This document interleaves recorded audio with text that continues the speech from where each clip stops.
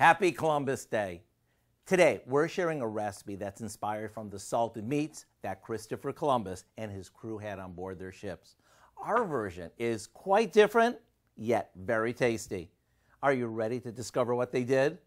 The first thing we do is add some vegetable oil, a chopped onion, garlic, and a bit of black pepper to a gallon storage bag. Now we place a good-sized beef roast in the bag and let it marinate for a bit.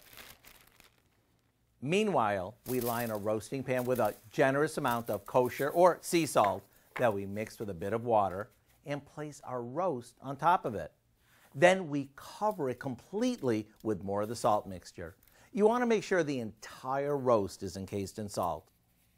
Now this goes into the oven until the temperature of the meat hits about 135 for medium.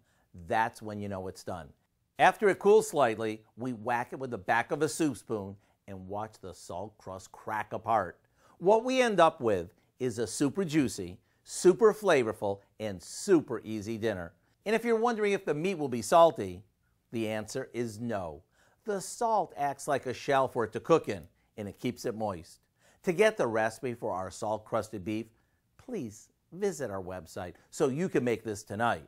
I'm Howard of the Mr. Food Test Kitchen, where today we discovered a moist and juicy way for you to say, ooh, it's so good.